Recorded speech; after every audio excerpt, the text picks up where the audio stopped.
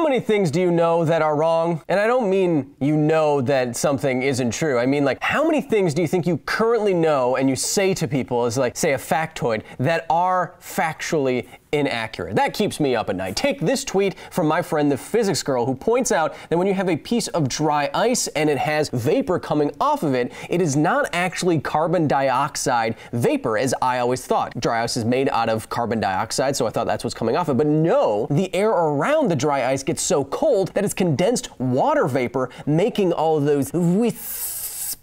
How many people have I told this to? I've told many people about dry ice and how it works, and I've been wrong for years. What is the cost benefit of just checking yourself for 2.5 seconds versus being wrong forever? That's what keeps me up at night. You know what? I'm gonna check something else. Are chimpanzees really like 10 times stronger than the average person? Because I've thought that. I may have said it. Most recent computer simulations suggest such differences could result in muscles that were 1.35 times stronger than ours, just 30% stronger. Them chimpies aren't that strong. I've been wrong forever. Check yourself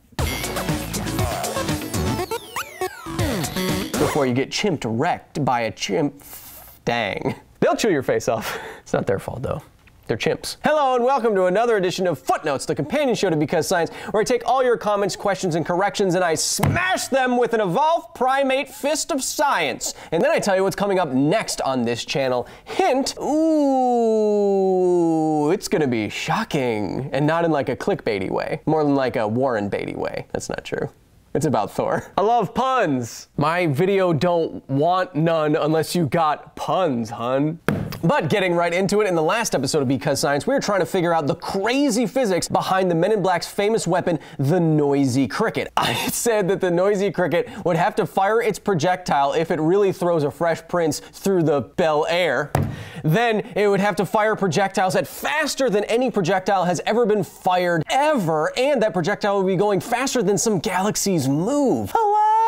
But what did you have to say? Our first comment comes from MG Karaman, who says, Kyle, 20% the speed of light is faster than anything on Earth. LHC. What, am I a joke to you? Yes, all right, so what I said does depend on your interpretation of the word fired. I said that the noisy cricket would have to fire a projectile up to like 20% the speed of light, which is faster than anything ever fired on Earth. The Large Hadron Collider, or the LHC, moves protons and other particles around its many kilometer long ring to smash atoms together at let me get this right, at 0.999999990 C. And I did not know this is amazing. It moves protons around the LHC just 3 meters per second slower than light speed. Just like 11 kilometers per hour. It is accelerating protons to a speed so high that just your running speed added onto it, just your human running speed added onto it, could take it to light speed. It is crazy. So that is obviously much faster than a noisy cricket projectile, but are they really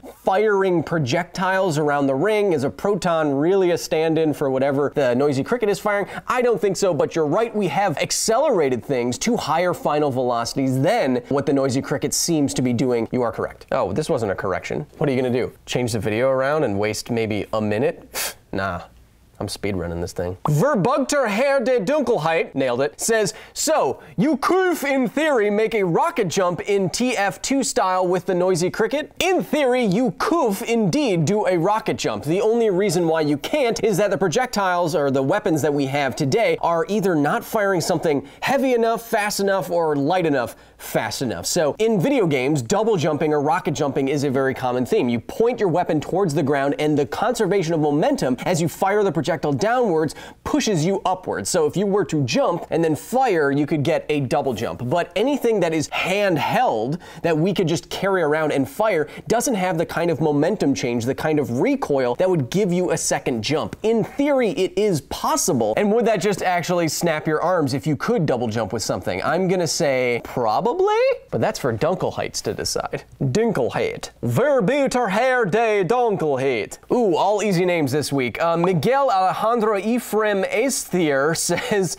in the TV series for Men in Black, which I watched and I liked a lot, it had the possibility, the Noisy Cricket, to put a suppressor on it, which would control the recoil, and many of you pointed this out. So a suppressor is supposed to make a gun or a weapon quieter, and it does that by giving the exhaust gases that come out of the muzzle of whatever this thing is a different place to go, a many-chambered metal cylinder like you see suppressors look like. These suppressors apparently do affect recoil, but not for the reason that it's also suppressing the sound of the gun. Suppressors add a little bit of weight to the very end of the gun, which could help with the rotational moment, the force that would act to rotate the hands backwards, and that could affect recoil or your perception of the recoil. What you're actually, I think, referring to is what's called a muzzle brake, and you may have seen these on the ends of some tank cannons. These are designed specifically to take the exhaust gases and not quiet them down and put them into some sort of chamber, but redirect them. So out of a tank, if you had something like a muzzle brake, the projectile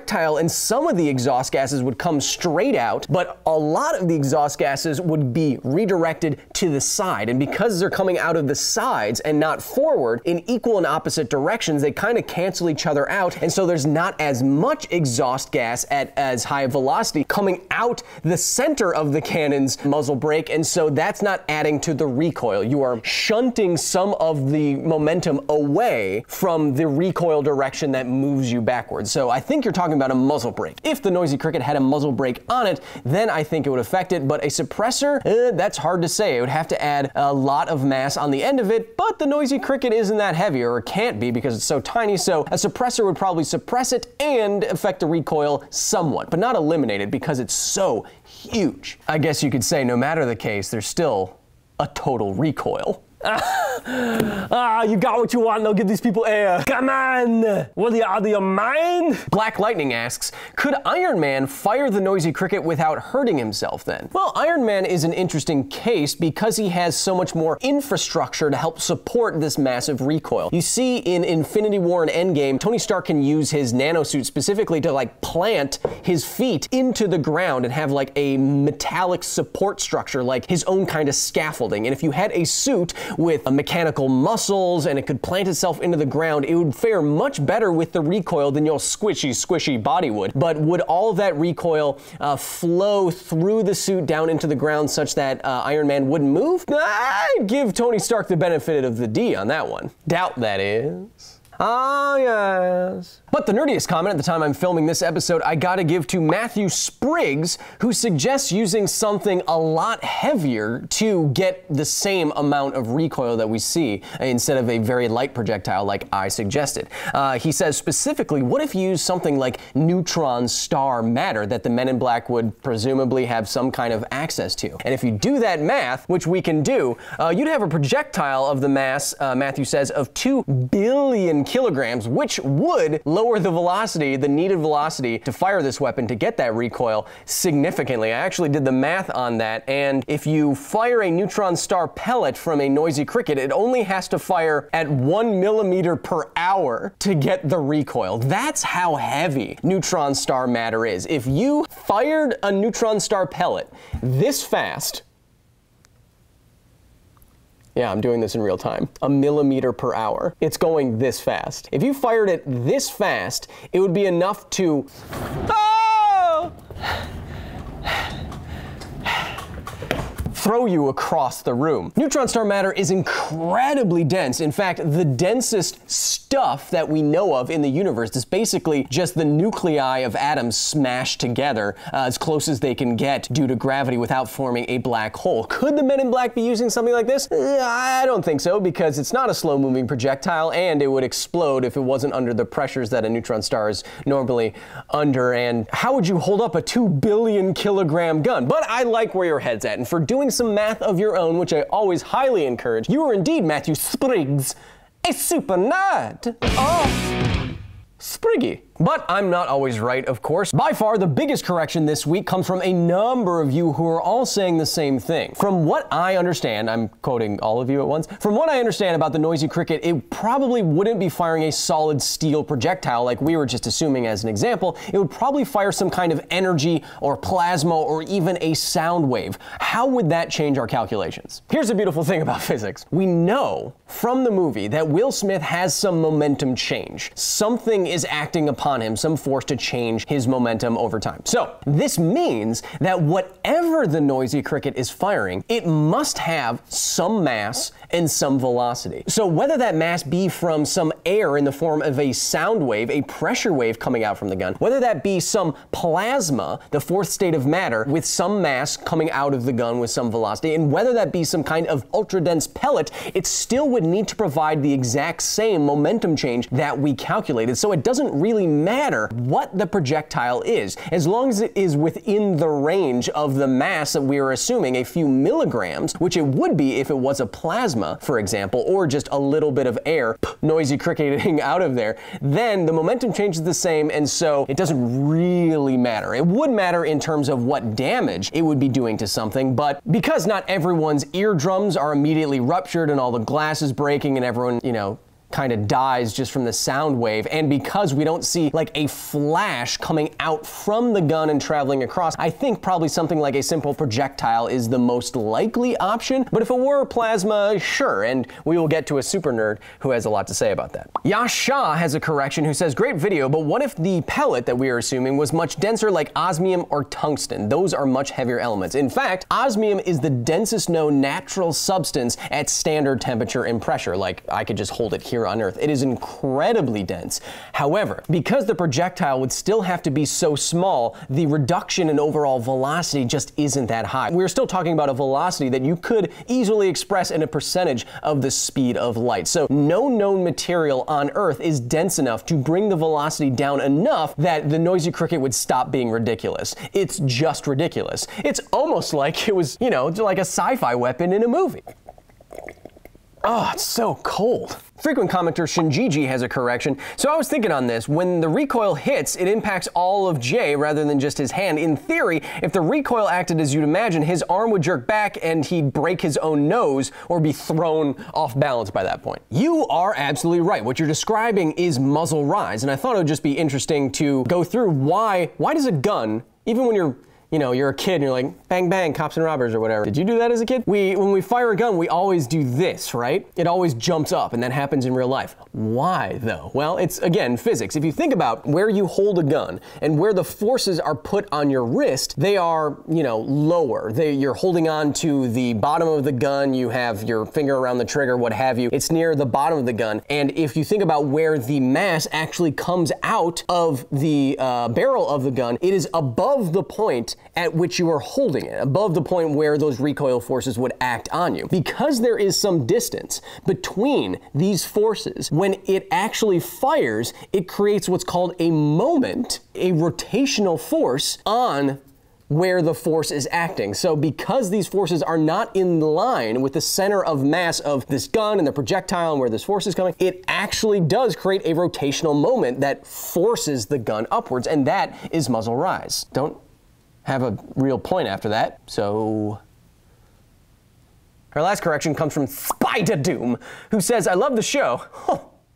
Thanks. But I feel like traveling faster than light. You may say that I can't, but people a long time ago thought flying was impossible, and look at today. I'll do it.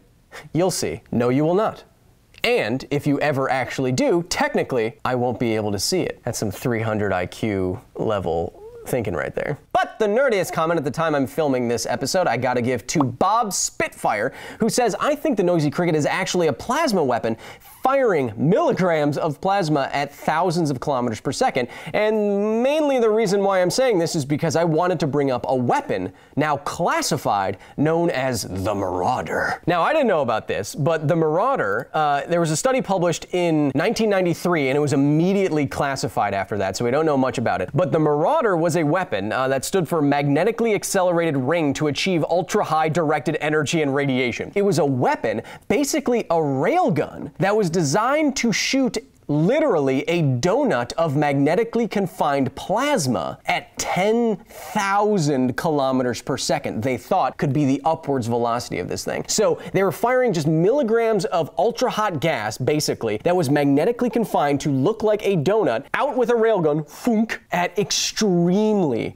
high velocity. And they say in the paper that this extremely high velocity and this very tiny amount of plasma could, upon impact, equal about 5 pounds of TNT when it hit something. Now, if the Noisy Cricket was a plasma weapon firing at these ultra high velocities, the velocity kind of checks out, and the mass kind of checks out, and 5 pounds of TNT, would that destroy the side of a truck? I think it'd probably blow up the thin aluminum of a truck. So could the Noisy Cricket be like the now classified Marauder? I think so, and I think it's a fantastic suggestion, but if you look at the momentum change for the Marauder, it's around 20 kilogram meters per second, and the Noisy Cricket had around 200. So even this crazy classified weapon is still only 1/10 of the momentum change that the Noisy Cricket is. So the Noisy Cricket, still ridiculous enough to be classified. Maybe that's why the Men in Black have access to it. Maybe it's a classified version of an ultra small Marauder weapon. I think that actually works. And for coming up with this, Bob Spitfire, you are indeed a super nerd.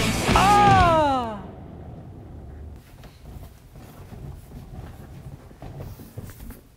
Now, for the next episode of Because Science.